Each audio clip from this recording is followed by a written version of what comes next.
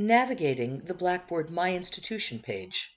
When you first log into Blackboard, you're going to be on a web page that is generically referred to as the My Institution page. You'll see some main tabs up along the top, and you'll see Kaltura, My Media, and My Institution subtabs. Clicking on the Kaltura My Media subtab and then the My Media link will launch the Kaltura My Media repository. This media can be easily added into any of your Blackboard courses.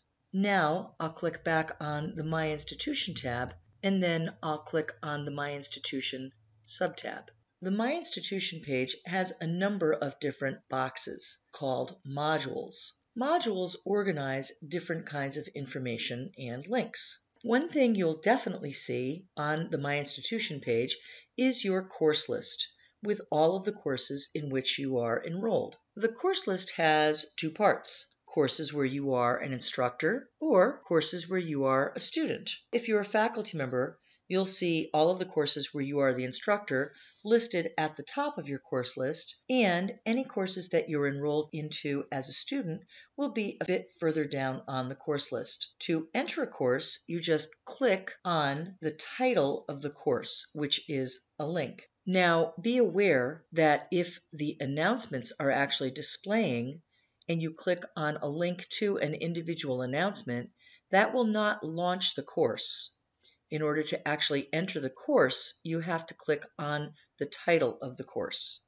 If you're a faculty member at any of the Connecticut community colleges, you will automatically see two important resources in which you're enrolled as a student: the Course Design and Delivery Competencies Self-Paced course and the Best Practices Demonstration course for faculty.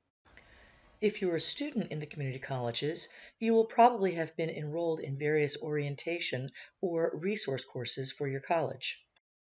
Here's a quick tip for something helpful that you can do from this page. In the My Courses module, if I mouse over and then click on this small gear icon, I'll see the personalized My Courses window. From here, I can choose to group my courses by term, or I can drag and drop to reorder my courses, or I can hide any of the courses that I no longer want to see in my list. To drag and drop, just move your mouse over this up and down pointing arrow until it turns into a four-pointed cursor, left click, and then drag up or drag down. Now, let's say I no longer wanted to see one of my classes. All I have to do is click the checkbox to the left and then click it again. And then if I click Submit, that course will no longer appear in my course list. I want to take a moment to draw your attention to some of the other tabs up at the top of this window because they contain links to very important support information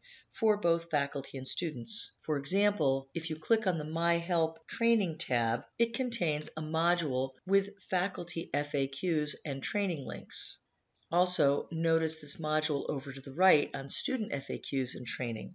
This module includes information about how to get a free download of the Office 365 suite from Microsoft, which is available for free to students, faculty, and staff in the community colleges. Notice that up at the top right here, I have, next to my name, a little drop-down menu. This is called the Global Navigation Panel, and there's a separate video that will walk you through the important information that you can find on this panel. And of course, there's also the Logout button. Be sure to watch some of the other videos in this series to familiarize yourself with other aspects of the Blackboard Learning Management System.